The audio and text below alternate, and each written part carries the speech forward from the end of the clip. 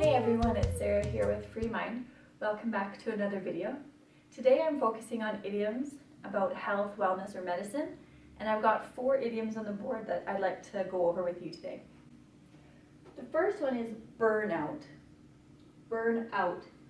This is a phrasal verb that means you are so tired, you're done, you're finished. You've worked too many hours and now you're just finished. So a burnout is a bad thing. Now one little comment here on the pronunciation, we're going to connect this, burnout, burnout. Alright, this is a verb, so it'll change depending on when it happens. Oh man, I burned out last year. The next one is back on your feet. And I've got a circle here because this will change depending on if it's you, me, he, she, right?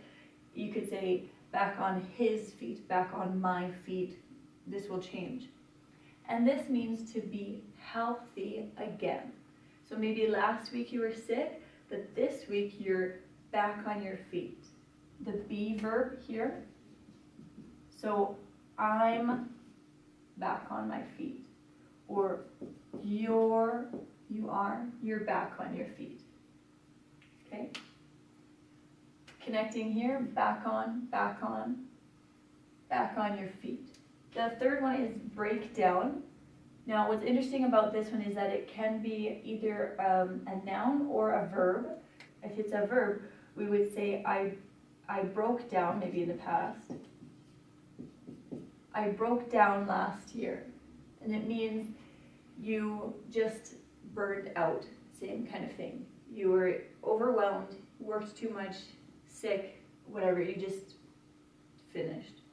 Okay, so this would be the verb. If you're going to use it as a noun, you want to say a breakdown, and normally we use the verb have. You have a breakdown.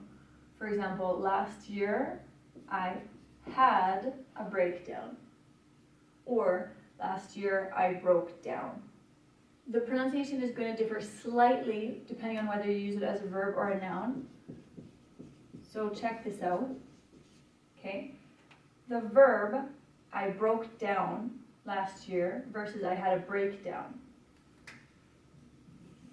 I had a breakdown. I broke down.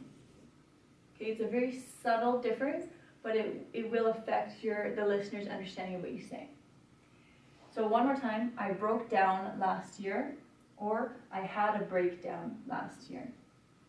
Okay, the last one is to break out in, and we break out in a rash, maybe. And it means, break out in means that this started. Okay, so it just came up, started. And we would say and this is a verb, so this changes depending on when it happened. So I broke out in a rash yesterday. Or I hope I don't break out in a rash. Okay, if you know you have an allergy to something, you don't want to break out in a rash. Okay, thanks for watching another video with me, Sarah at Free Mind. Please like this video and subscribe to our channel. See you in the next video.